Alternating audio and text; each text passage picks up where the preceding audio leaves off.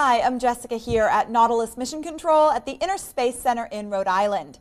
This expedition season, we'll be exploring a rift zone between Italy and North Africa. Here's the science behind how it's formed and the kinds of volcanoes we hope to find there. In the Straits of Sicily, there's what scientists refer to as a rift zone.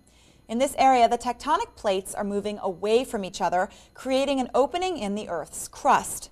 This opening creates a pathway for magma to rise to the surface and is therefore an area ripe for volcano formation. A rift zone volcano forms when magma moves up through the rift in the Earth's crust. When it erupts, this magma hardens and over time and multiple eruptions eventually forms a submarine volcano. During a large eruption, the volcano can even grow above sea level and create a new volcanic island. This year on the Nautilus, we will be exploring a rift zone volcano called Ferdinandea. It last erupted in 1831, and that eruption created an island. This island was immediately claimed by Spain, Italy, France, and Great Britain, but has eroded below sea level since.